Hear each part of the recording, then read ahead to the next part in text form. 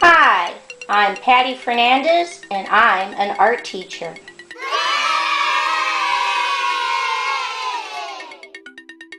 Visit my website at pattyfernandezartist.com.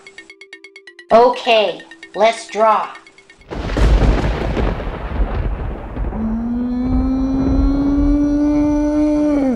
Today's project is how to make a volcano. We're going to take 2 fingers at the top and draw me a dot, and 2 fingers at the top on the right and draw me another dot. From that dot, I'm going to draw a slightly wavy line down and up. I come back to the left and I draw a straight diagonal up, down, up, down, up, down, up, down, up, connect. I go back to the left and I draw a straight diagonal down, wavy line over. I come up to the right and I draw a straight diagonal down, connect.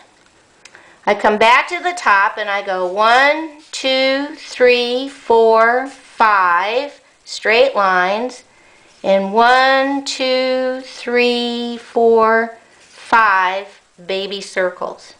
I come back on the inside and I draw a slight curved line down, 2, 1 on the right, and I come back and put some little straight lines going up and going up. Now we're ready to color. Okay, for this project I'm going to do some double coloring. So first I want to make my lava, so I'm going to do that first with orange, and then I'm going to go over that with red, just to give it a little kick. And I'm going to do the same thing on the lava flowing down. I'm going to first do a layer of orange crayon, and then I'm going to come over it and color in some red. My base of my volcano is going to be brown crayon. Fill that all in. And my exploding rocks, I'm going to do black.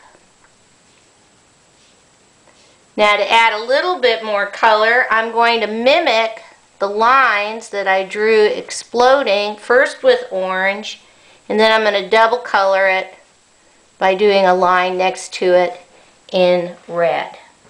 Okay, let's see what it looks like all colored in.